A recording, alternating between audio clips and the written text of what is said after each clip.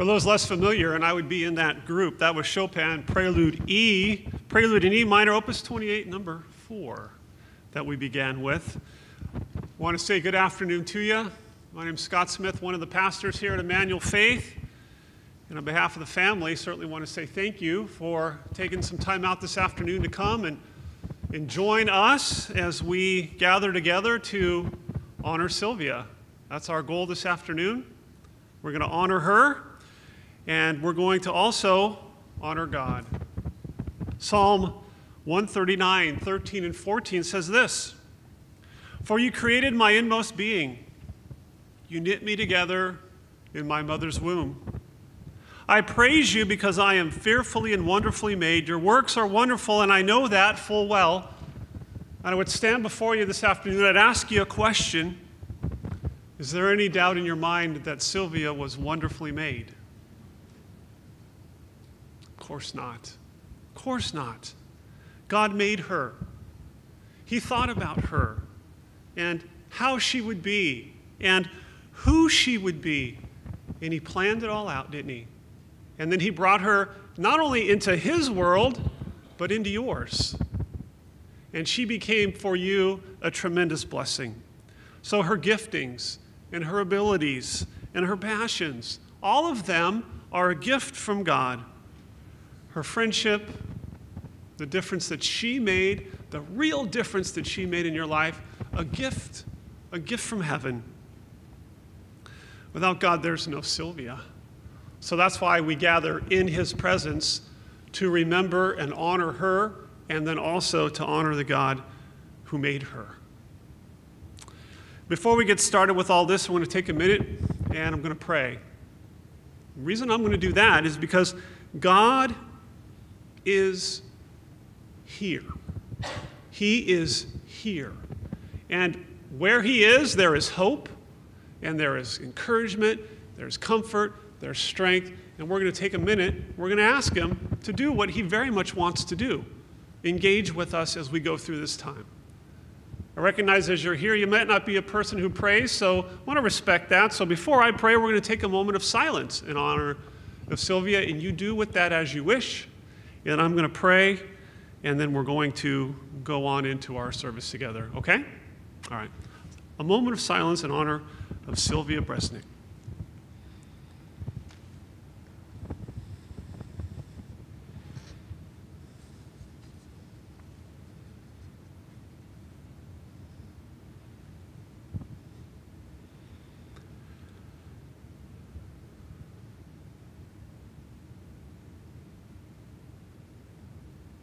Our Father in heaven, we recognize your presence with us this afternoon.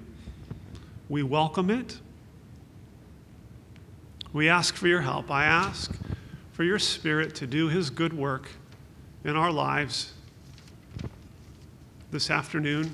Lots of emotions all over the map, from one end to the other. And you know it all. And you know every heart.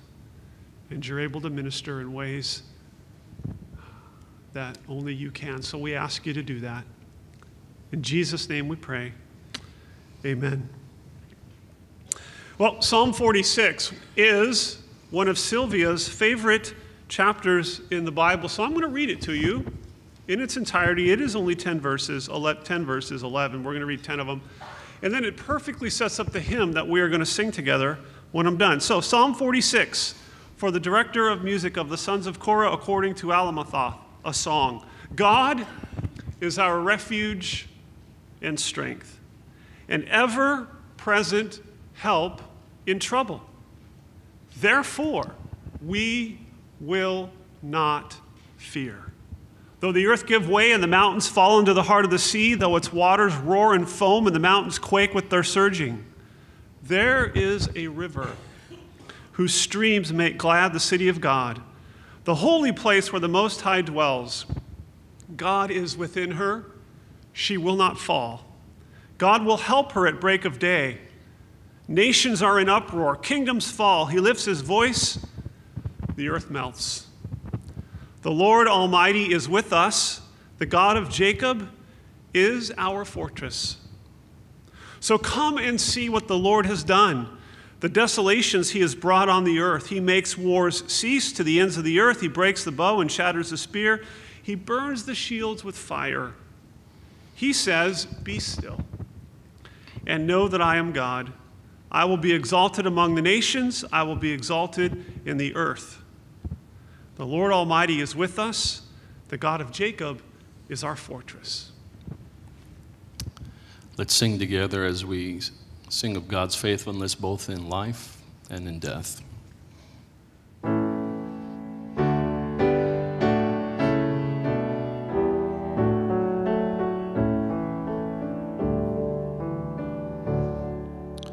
Abide with me, fast falls the eventide. The darkness deepens, Lord, with me abide. When other helpers fail and comforts flee, help of the helpless, so abide with me. Swift to its close ebbs out life's little day. Earth's joys grow dim, its glories fade away. Change and decay in all around I see. O thou who changest not, abide with me. I need thy presence every passing hour. What but thy grace can foil the tempter's power? Who like thyself my stay and guide shall be? Through clouds and sunshine, oh, abide with me. I fear no foe, with thee at hand to bless. Ills have no weight and tears no bitterness. Where is death's sting? Where grave thy victory? I triumph still if thou abide with me. Hold thou the cross before my closing eyes. Shine through the gloom and point me to the skies. As morning breaks and earth's vain shadows flee, in life, in death, O Lord, abide with me. In life, in death, O Lord, abide with me.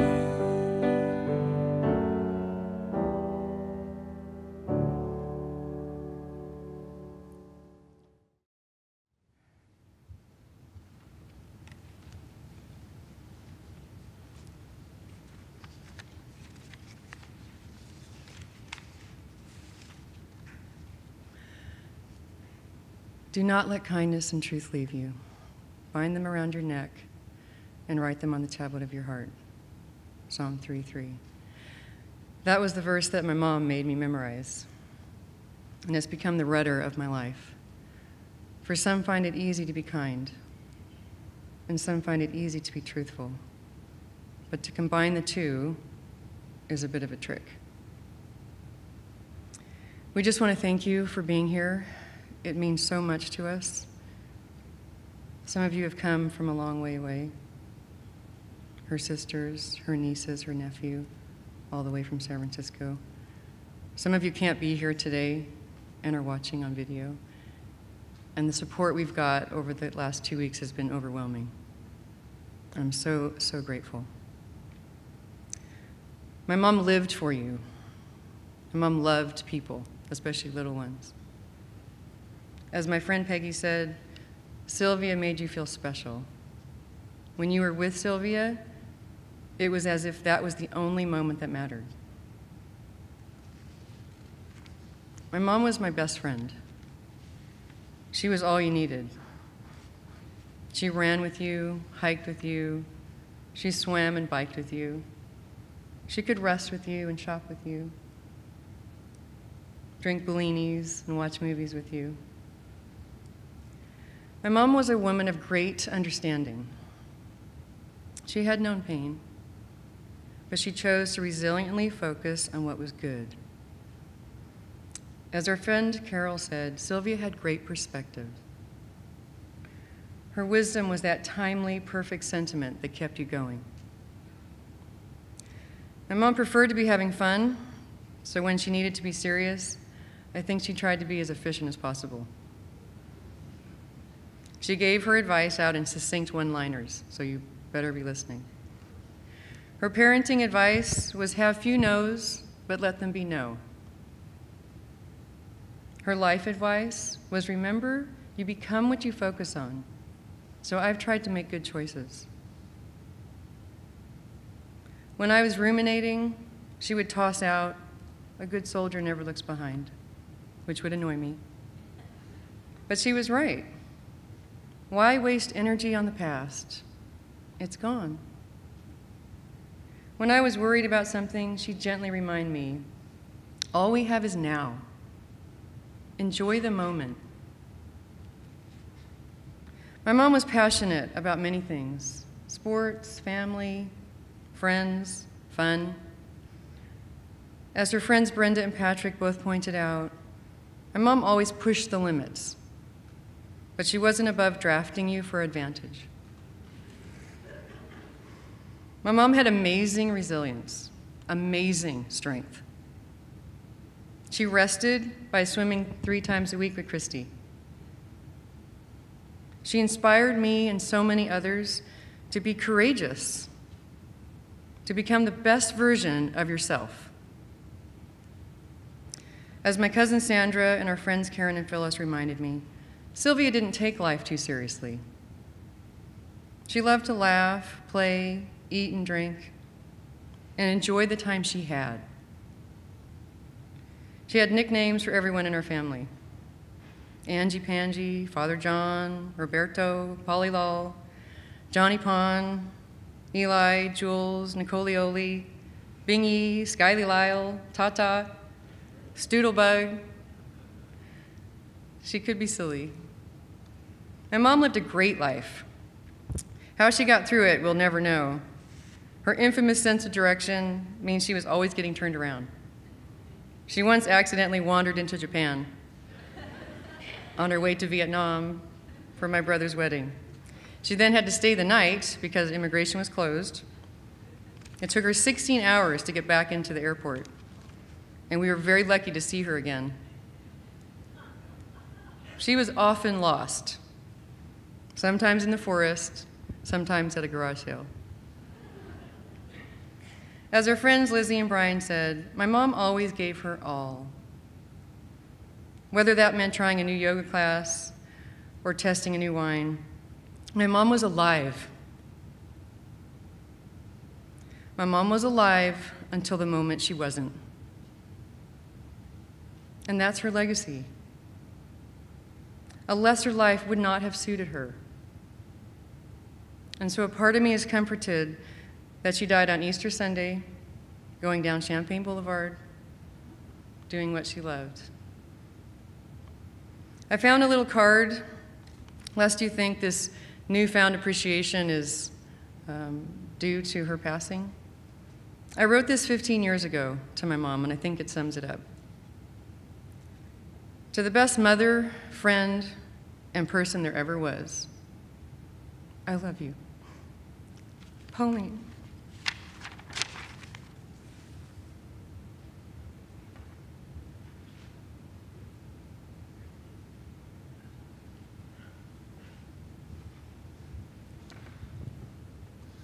What we'd like to do now is we've carved some space out in the service for you, if you would like to, a handful perhaps, to share some memories, some stories of Sylvia. So I've got the microphone and I will move around, excuse me, to where you are if you'd like to share, and I already see a person here. Hi, I'm Sandra. Lucky for you all that I have very short space in between crying, otherwise I'd stand here for days and talk about her. I was very, very, very proud of myself to walk 2 miles over a few hills until Sylvie decided she was climbing Mount Whitney because, well, why wouldn't anybody want to climb Mount Whitney? So I was dragged all over San Diego, up and down, in and out. So I became a hiker. But I've always liked the outdoors, and I would stop her and point out a bird here, and oh, look, and there's a coyote, and so forth. And this went on for years. Most recently, we were doing the Mule Hill Trail there. It's on the east side of Hodges. It's flat. She'd hurt her glute, and she wanted me to come along because I kind of slowed her down, which meant that she'd only do 3 miles instead of the 6, and then have to sit on ice for the rest of the week. So we were out there Tuesday, Thursdays, and Saturdays, and we had all that rain there. We had a flood after the deluge, and it meant all the waders came up, all the birds that wade came up real close to the trail, and we'd be looking at them. And so one day she turned to me and said, "Now tell me again which birds I know." So I mentioned a few. And then another day, I think it was the last or second last time we did Mule Hill, she says, "There's an egret." And she said, Sylvia Bresnik recognized a bird. And that's Sylvie. She just kept doing. She was interested in everything. Her life was like a child in a toy shop. Everything was so exciting. She kept progressing. Her personality was a bull in a china shop. Very funny bull. It was great. Her faith kept her through the ups and downs. And I know as sure as the reality is that I'm standing here, that we're all here, I know the reality is on Easter Sunday, a few hours after she was tearing down a hill, she heard, "Well done, good and faithful servant."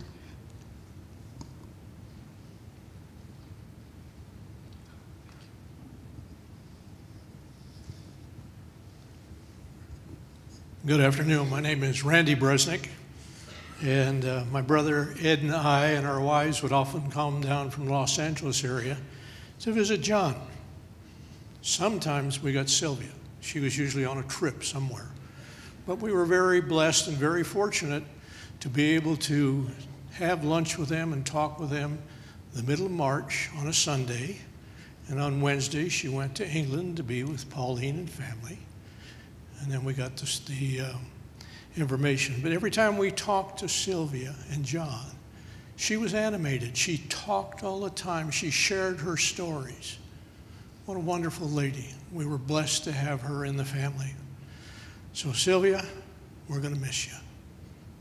And we're going to be there in support of you, John.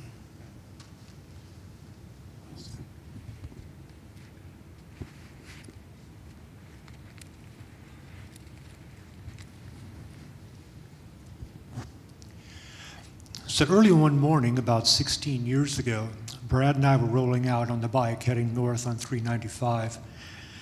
And on the corner of Grand and Midway, we're stopped at a stoplight, and there's this woman sitting there on a bicycle. It was Sylvia, and that's when I first met her. And she was coming off an injury. She hadn't ridden in a couple of months. And she got out there and she rode all up and down those hills. I was totally blown away. And I've been riding with her ever since.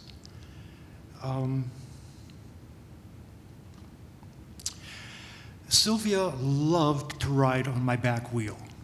Pauline mentioned that a thing called drafting. And when you're drafting off of somebody on a bicycle, you can save anywhere from 5 to 30% of your energy. And Sylvia was a totally unrepentant wheel sucker. She'd get back there, and she'd never get off. When you ride as many thousands of miles as Sylvia and I had, you get to know that person pretty well. And I found that what I learned about her is that she loved her family, her husband, her kids, her grandkids, her grandniece. She loved her Lord, and she was pretty fond of red wine. I like to think now that, well, I do have a story about her, okay? The people that we ordinarily rode with on Sunday, only Sylvia and I were there. I don't know what happened to the other folks, but we're out riding, and as we're riding, we're doing about 50 miles, and it's getting hotter and windier. And we're riding back into Escondido, we're coming down Mission, and Sylvia's right on my back wheel, right where she's supposed to be. And we turned on the Center City Parkway, and this wind, this headwind, just bam! And I'm like, oh my gosh. So in cycling, if you want the person behind you to come up and take a pull on the front and break through the wind, you flick your elbow like this. And so I flicked my elbow, no Sylvia. I flicked my elbow a second time, and I heard this little Sylvia voice behind me going, not bloody likely.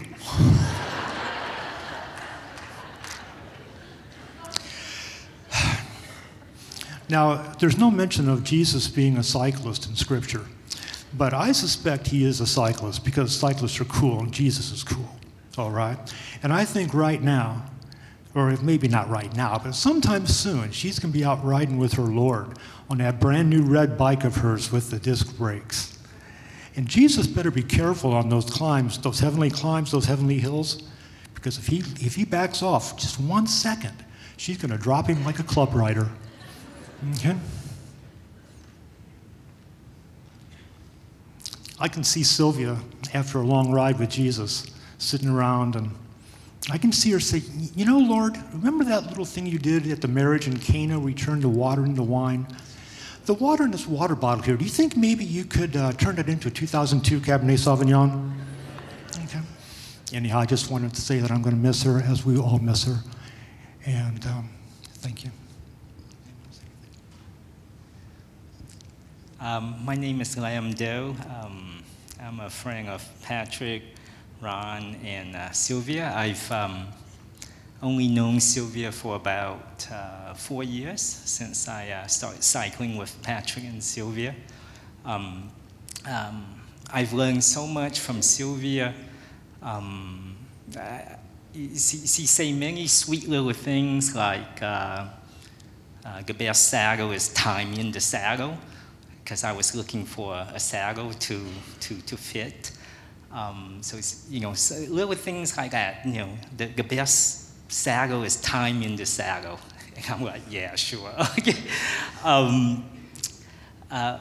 Sylvia's, you know, when I found out how old she was, I'm like, wow, I can't believe this lady still can ride 100 miles at a time.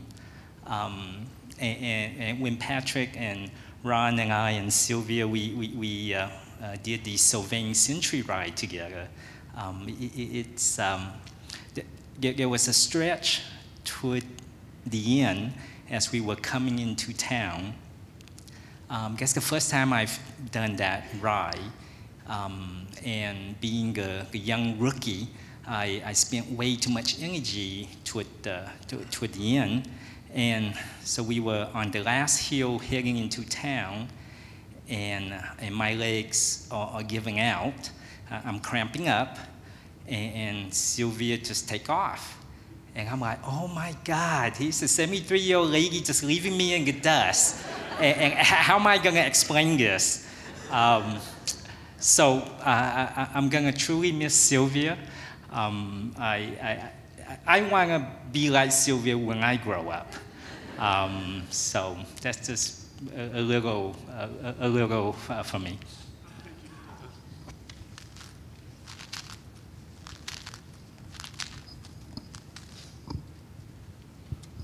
I met Sylvia just about 23 years ago through Sandra, and we used to go hiking and walking together, and everything they've talked about is true. I couldn't keep up with her. But one of the times we went out in the bushes to do what you do when you hike and you run and there's no place to go, Sylvie commented, she said, "Oh my goodness, your underwear matches your clothes." And just last month, when we went hiking on Mule Hill, she reminded me, and she asked me, "Does your underwear still match your clothes?" And yes, it did. But today I'm not going to tell you whether or not it does. But Sylvie knows. She will be missed.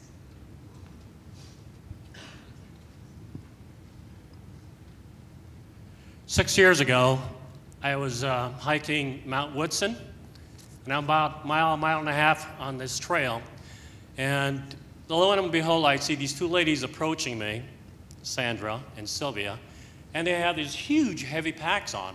So they come up to me and they say, "Which way to Mount Woodson?" I says, "You need to turn around and go back the other way," since, you know, the direction thing she has. And so I go past them and I get all the way up to Mount Woodson, and about 15, 20 minutes later, both of them arrive, and I'm going, okay. They come up to me, we're exchanging information because I'm saying, "You must be working for a big hike." And she says, "Yeah, I'm going up Mount Whitney." He says, "Awesome, I am too." But she was going sooner than I was, and so I said, "Great, good luck on that, and let's exchange more information just in case you need more stuff that you need or more information about how to do this hike. Hey, I'm your man." So unfortunately or fortunately, on that first hike up Mount Whitney, it didn't go as well as they planned. So consequently, we got back together again and had this conversation. I said, "You know what? I just might have some extra permits when I go up." And yes, I did have some extra permits. So we went up Whitney, and this lady was just awesome.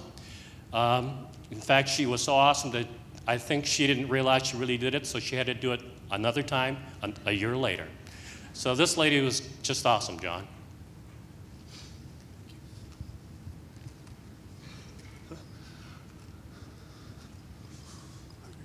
So I'm going to go you, and then I can't.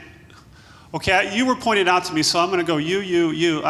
Here's the thing, there will be a time afterward at the reception. There's memory cards, and you can talk more. I wish we could go on as long as everyone would want to share, but I'm sorry, but I got to. Well, there are three things that I want to point out about Sylvia that everybody sitting here already knows. Sylvia Bresnik could not sneak up on anybody. You always heard her laughter, heard her chatter, wherever you were.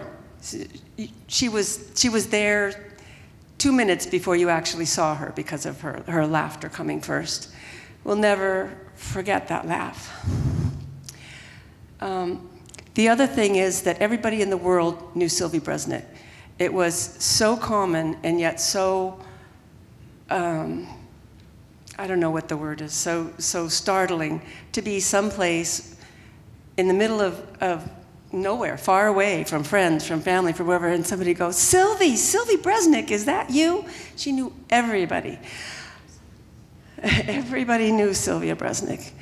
And the third thing is that Sylvia Bresnik was a life force. She was just a force of energy, of life, of everything. And I think that's why it's so hard for us, I think all of us here, to grasp, because Sylvia not being alive kind of doesn't work. And so I'm certain that Sylvie's alive, because Sylvie is life. Anyway, that's all. Thank you.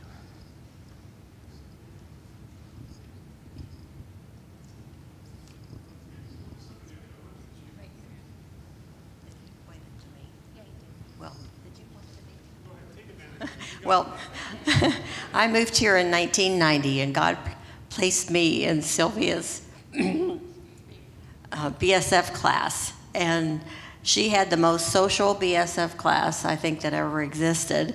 We had so much fun, and she was such a joy. And that year, I remember her saying that she was swimming in La Jolla, and she ran, but somebody said, if I give you a bicycle, will you do triathlons? So that was, I think, the beginning of her triathlons in 1990, and or when she started riding her bike. So we'll all remember her, as everybody has said today, with such joy. I was telling the family a minute ago, I've done these before, and you go to this open sharing, and there's one person, two, and it's very kind of surfacey stuff. It's nothing like this. This is an honor to Sylvia. Okay. My name is Brian, and my wife Liz. We got to know Sylvia first through Liz partnering with her in bike riding and running, as many of you probably had the same experience. We were fortunate enough to get to know Sylvia very well, and she essentially became a member of our family over time. We'd have John and Sylvia over for dinner, and one of John's favorite, one of 67 Hopalong Cassidy episodes, and Sylvia would invariably fall asleep on the couch. But as time went on, we'd have Sylvia over for a lot of things that we enjoyed doing, such as wine tasting, Temecula, going to our field for a glass of wine. And when she'd come over, we would just leave the front door open. And when she'd come to our house, she'd just walk in the front door, and you'd hear her, "Hola, hola," and we knew Sylvia was here. And so we, as I think some of the other people have also said, Sylvia had this interest in hiking Mount Whitney. I actually got permits for Sylvia, myself, and my wife to go up Mount Whitney, but unfortunately the day before there was a monsoonal rain and washed away the trail, and they had to life flight people off the mountain. But we went ultimately with John Adler and a group of others who I'm glad to see are here to celebrate her life. And she motivated me to get to the top of 14,505 feet, because I was not going to have a 70-plus-year-old woman get there and I not get there. I couldn't handle that one. But when we all got back to the base camp at about 11,000 feet at about 10 p.m., Sylvia, for some reason, asked me if I'd cook her a cup of chicken noodle soup. And I thought, oh, that's kind of odd, but I guess she's hungry after that long trek. So I did. I found a cup of noodles or something, and so I made the soup. And the next morning, she disclosed to me that because of the altitude and the strain of the hike, she was kind of delusional, and she thought she had arrived home from school in Ireland, and she would ask her mother to make her a cup of chicken noodle soup. And I didn't know how to take that because I was her mother. So that was one of the anecdotes that we all laughed about all the way back from Mount Whitney to San Diego. And it seemed like every time we would go out with Sylvia, we'd always have an anecdote to tell about Sylvia. And the one frequent one was when we last went to see the play A Christmas Carol up in Orange County, and that was going to be our tradition every year. And the year before we had gone, and we noticed everybody was wearing a red scarf. So we found out that in the play that Scrooge had a red scarf at the end of the play, so everybody in the audience would bring a red scarf. So the next year, this past Christmas time, we all decided we were going to have red scarves. So Liz knitted Sylvia a red scarf, and then hadn't completed my red scarf, but it was maybe a foot short. And so Sylvia said, well, give it to me. And she's in the back seat, and she's knitting my scarf as we're driving up the 405 freeway. And she literally knitted the last little knit, or whatever you call it, and cut it off. And I had my red scarf, so I'm very thankful for her. I'm also take a lot of comfort in knowing that Sylvia really was a true believer, and she knew her Lord. I just have a lot of comfort in knowing that when she got to heaven, that those gates were probably open already, and she said, "Hola," and everybody in heaven knew she was home. So I'm very blessed to know that. All right, now we're going to have John's going to come and share some of his thoughts, and then you can tell him what you're going to do. Yeah.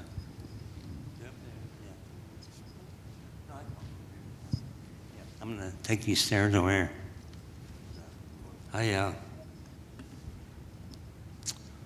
I met Sylvia, well, let me see now. She left Ireland when she was 21, and she went to Germany. She had a 2-year contract with Siemens Electric up in Heidenheim. So in the meantime, I was in the Army. I was in a band, played the piano, and I played the cymbals in the marching band. So I was already there. She finished her 2-year contract, and then she and 2 girlfriends moved down to Augsburg. That's where I was, Augsburg. And then she got a job in the snack bar on the base where I was. So I'm on leave. I went on leave to Copenhagen, and for 10 days. So did some playing up there. I got back from Copenhagen, then went to my room, and then you have to go to the snack bar and get a cup of coffee. So I walked in the snack bar, and I saw this fantastic lady. I've never seen anybody that attractive before. Hey, Paul, can you get any water? And that was August of '63. Thanks. Yeah, you're thirsty.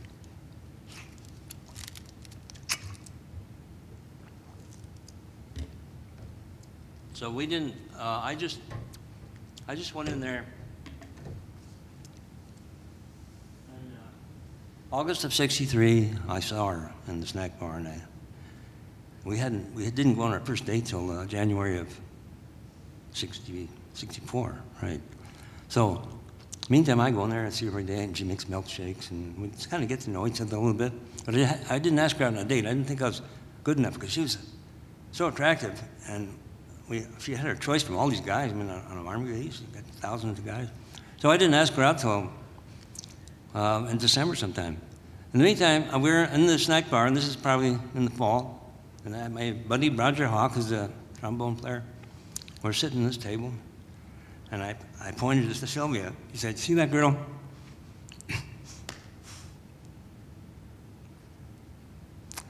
I'm going to marry her.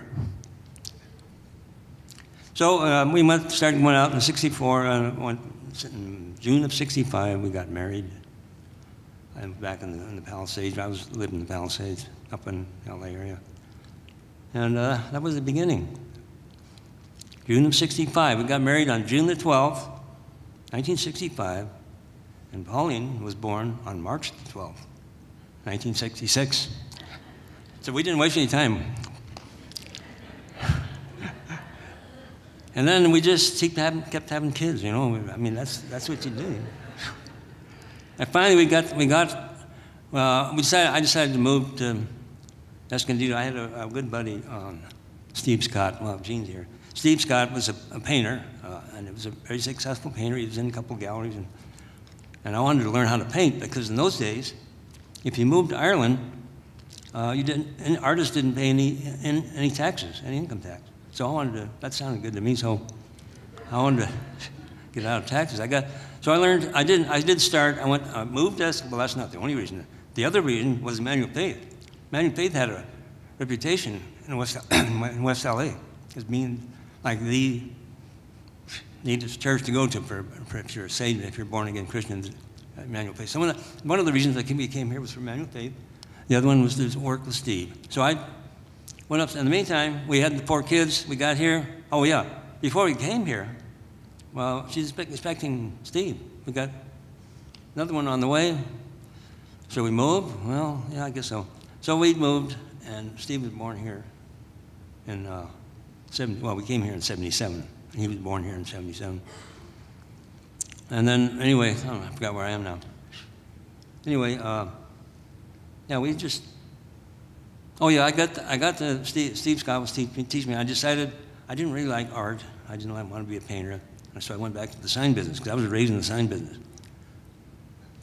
So I went back in the sign business, and that's what I've been doing ever since. I'm still in the sign business. Steve's really in the sign business. I'm helping him now. Let's see. And then I played, oh yeah, well, it's just, that's the problem. You know, I can go on for the next, you can imagine, telling stories. So anyway, that was a shock. I mean, this wasn't supposed to happen. I'm the guy that had bypass surgery several years ago. I've had 3 heart attacks. I'm supposed to go first, but didn't work out that way. So I have to, but I'm sure glad she's with Jesus, because she's got it made. You know. Well, let me play a song. She really liked this song. And, I'll see what I can do here. It takes a couple minutes, nothing. Okay?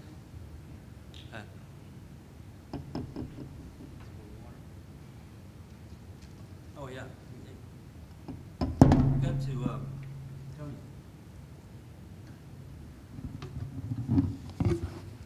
I forgot to mention that I started playing, I took 3 years of classical. And by the way, I've listened to that prelude many times that Betty played, but she does it as good as anybody I've heard. Amazing. Anyway, I took classical for 3 years, and then everybody was, you know, you have to play jazz. Okay, yeah, I like jazz. So I took jazz lessons from a guy in Hollywood for 1 year. At the end of the year, I was working. I was playing jobs and dances and partying, whatever. So I started playing professionally. Well, I didn't, not full time, but I got paid to play when I was 15. And then when just before we got married, in like late '64, I said, this is not going to work. I can't do this and be married and have kids and all that. So I quit the music business. But I had 9 years in the music business. And I've been playing ever since, but I haven't done any work. I haven't worked at it. So, and plus, my fingers are getting kind of stiff. I'm 77 now, and my fingers don't work as well. But anyway, I'll give it a try.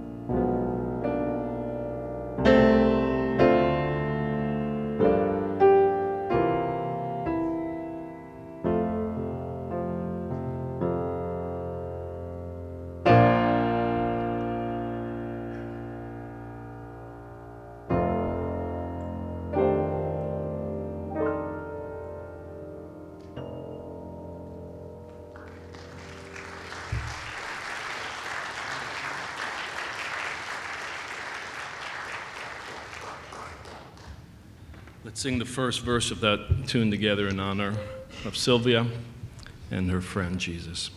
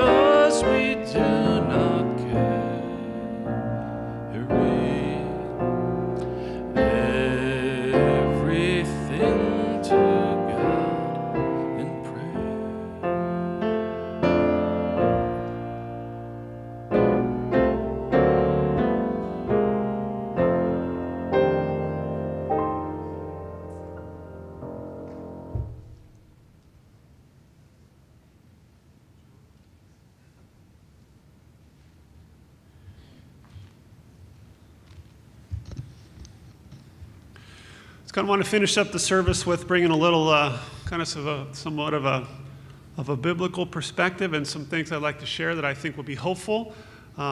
Whenever I approach these kinds of times, I put myself in your shoes, and I think, what would be helpful for me? What would be hopeful for me? As we met as a family, and I met with the family, we planned out this memorial service. It came to the light that she loved the whole Bible. But there were 3 verses that seemed to really mean a lot to her. One was the Proverbs 3:3. One is Jeremiah 29:11. The third one is on your memorial folder. And it's the Philippians 1:6 verse. And it says, being confident of this, that he who began a good work in you will carry it on to completion until the day of Christ Jesus.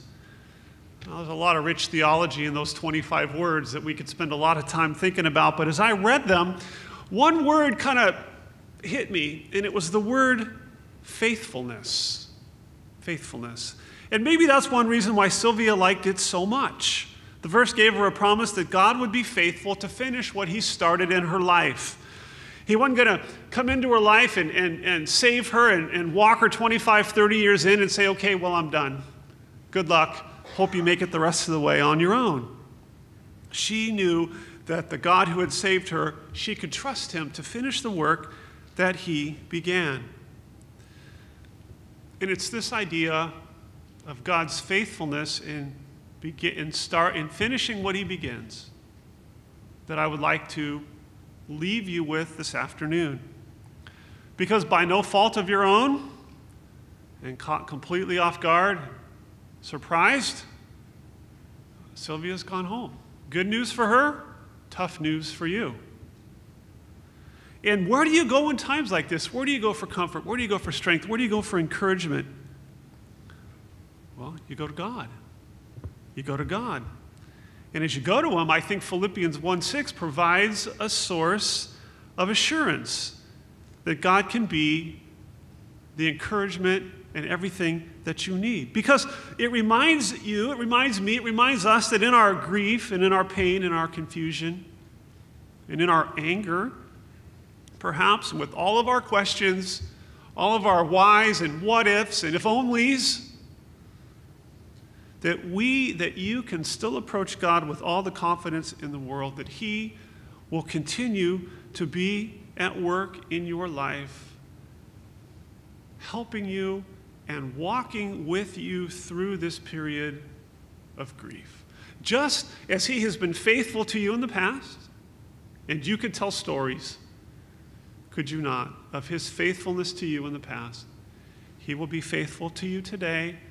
And as you move into a future that is not what you were thinking it was going to be, with some uncertainties, he will be faithful to you then as well.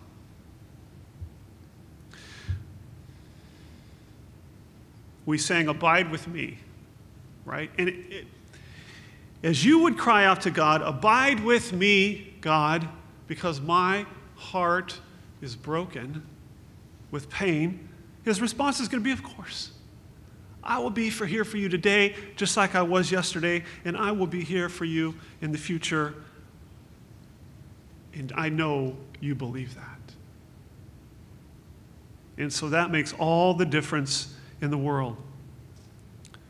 Deuteronomy 31:8. "The Lord himself goes before you, and he will be with you. He will never fail you. He will never leave you nor forsake you." Why? Because he is faithful. 2 Timothy 2:13. "If we are faithless, he remains faithful, for he cannot disown himself." The good news, the hopeful news, is that he will continue to be faithful to you, and he will continue to work in your life, even in this dark time of grief. I'm not trying to make light of this, but he, and only he, can bring purpose to this, bring purpose to the pain. So you think about the future, you think about what's out in front, and I would ask you, how do you need to experience God's faithfulness? What do you need from him? Mark 10:46-52 records a rather amazing interaction that Jesus has with a blind man. Jesus is coming into town, and this blind man hears that he's coming, and he starts yelling for Jesus. "Jesus, Jesus, please." Jesus hears that he's yelling, calls the guy over, says, "Bartimaeus, what do you want me to do for you?" And Bartimaeus says, "I want to see." And Jesus says, "Your faith has healed you." I would ask you, the Jesus that talked to Bartimaeus is here talking to you. You have the freedom to ask him what you need. He said, "What do you need me to do for you as I help you walk through this time? What do you need me to do?" What a friend we have in Jesus. All our sins and griefs to bear. What a privilege to carry everything to God in prayer. And he says, "Ask, ask. I will be faithful to you." He will be faithful to complete the work he began. Part of that work now is walking you through this journey, and you can count on him. You can count on him, and you can count on the fact that he will provide resources to you by giving you people. Part of his plan is that you not walk through this alone. And of course you have him, and in him you have all that you need, but he has also said, you need other people. You need people to go through this journey of grief. So if it might be your tendency, and it would be mine, to hibernate, to disengage, to back away from people, I want to encourage you to do just the opposite. I want to encourage you to see these people and the people who aren't here but who love you as part of a faithful and loving God's provision to help you in this really, really tough time. People are a gift. The people in this room are a gift. And as you turn to God and as you let him use people in your life, eventually you'll move through this. It's not easy. No one should ever lie to you and tell you that it is. Here's the temptation, though, is to ask yourself, when will things get back to the way they used to be? And you know they never will. And that's hard. You have a new normal now. You, without your wife, without mom, people listening, without grandma. And you have a Sylvia-sized hole in your heart. And you know what? Emmanuel Faith has a Sylvia-sized hole in our heart too. And you may walk with a limp for the rest of your life, but you'll walk again because of God, because of the people He provides you, and because He will be faithful to help you move through this time. And you can be confident of that. One last thing before we finish. A number of times as we talked and as people shared about Sylvia, testimony was given to the fact that she was a Christian, which meant that she believed that she was a person who had failed to live up to God's perfect standards. She understood what the Bible taught, that God sent Jesus to live a perfect life, to meet all of God's standards, and then to die to pay the punishment that Sylvia deserved for not being able to keep those standards. And then He rose again to conquer death. And if she puts her trust in what Jesus, who He is and what He says He's done, then what He did can be applied to her by faith. And she did. She believed that. Her sins were forgiven. She began to live eternal life on that day when she received Christ, and it seems like she was taking full advantage of that gift of eternal life that she had. But as you think about, as you sit here this afternoon, I want to ask you this. If you don't know Jesus, I want to submit this question. Why did you know Sylvia? Of all of the people that you could have known, why Sylvia? Acts 17 says this, from one man God made all the nations, that they should inhabit the whole earth, and He marked out their appointed times in history and the boundaries of their lands. So He determined that you would live now, and who you would know, and where you would work, and where you would go to school, and who you'd ride a bike with. God did this. Why did God do this? So that all the nations so that they would seek God and perhaps reach out for Him and find Him, though He is not far from any one of us.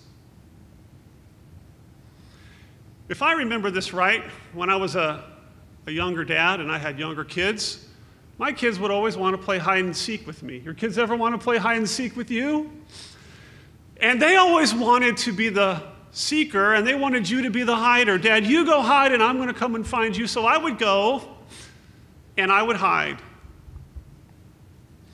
And I would always go, and I would hide behind the curtains. But I would always hide behind the curtains with my foot sticking out. And why would that be? So that as they came around the corner into the family room, they could find me. I submit to you that Sylvia was God's foot sticking out from behind the curtains so that you could know Him and what He's like and find Him. Because like me, I wanted my kids to find me, and He wants you to find Him. But you got to look. You got to look. And so I don't know where you are with God this afternoon, if it's time to make a move toward Him for the first time, if it's time to return to Him after some period of maybe being estranged. But I can tell you this, that no matter where you are in your relationship with God, me too, He would like to be closer to you than He currently is. He would like you to be closer to Him than you currently are. John 3:16 and 17, this is how God loved the world. He gave His one and only Son, that everyone who believes in Him will not perish but have eternal life. God sent His Son into the world not to judge the world, but to save the world through Him. And I want to stand before you this afternoon and say, if you have ever felt judged by a Christian, I'm sorry. Because that is not the vibe that we are supposed to give off. Jesus did not come into the world to judge the world. A day of judgment's coming. It's not now. He came to save the world. we can be a judgmental group, and we get it wrong when we are.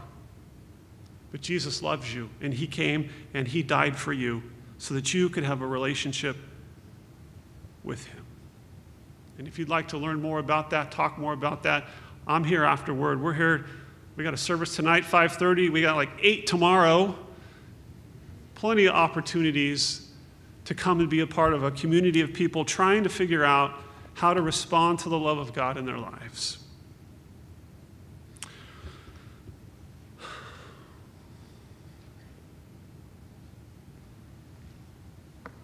We're going to sing a great hymn, an Easter hymn, right now.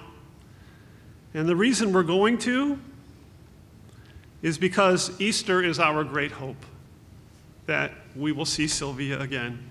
So we look forward to that day of seeing her again by looking back on what happened on that resurrection morning so many years ago. So John Ephantidis is going to lead us, and Christ the Lord is risen today. Let's stand together. As in life, so in death, it's who you know that matters most.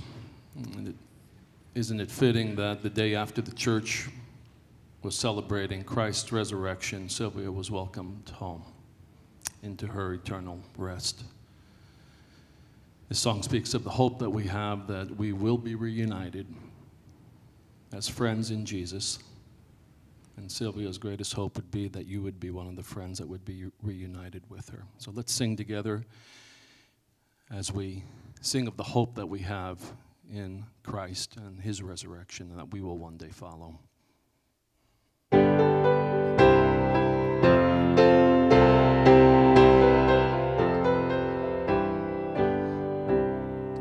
Christ the Lord is risen today. Hallelujah. Sons of men and angels say, hallelujah. Raise your joy and triumphs high. Hallelujah. Sing ye heaven and earth reply. Hallelujah. Lives again our glorious King. Hallelujah. Where, O death, is now thy sting? Hallelujah. Dying once, he all doth save. Hallelujah. Where thy victory, O grave? Hallelujah. Love's redeeming work is done. Hallelujah. Fought the fight, the battle won. Hallelujah. Death in vain forbids him rise. Hallelujah. Christ has opened paradise. Hallelujah. Soar we now where Christ has led. Hallelujah. Following our exalted head. Hallelujah. Made like him we rise. Hallelujah. Ours the cross, the grave, the skies.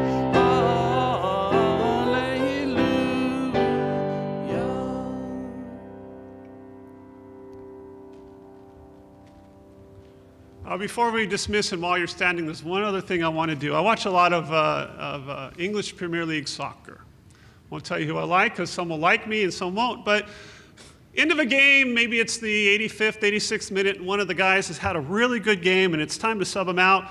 Manager will call his number, sends a sub in. That guy comes running off the field, and the manager will greet him at the sideline, right, shake his hand, pat him on the back, and all of the fans who are sitting in that stand right around there, because he's done such a good job, they will stand and give him an ovation because he's done such a great job.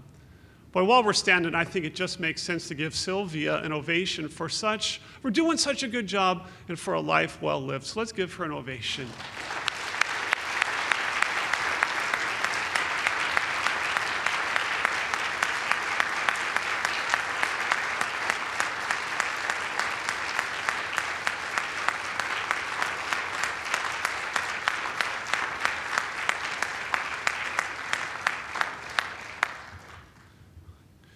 I want to thank you all for coming this afternoon, and I want to let you know that there are these memory sheets that I mentioned earlier, which are in the middle of your program, and you can leave them at a designated basket in the foyer or out at the cafe where we are going to have our reception. We're going to ask that you let the family go first. They can make their way over there, then you can join them, and they're going to be exiting to Beethoven's Ode to Joy. So thank you for being here this afternoon.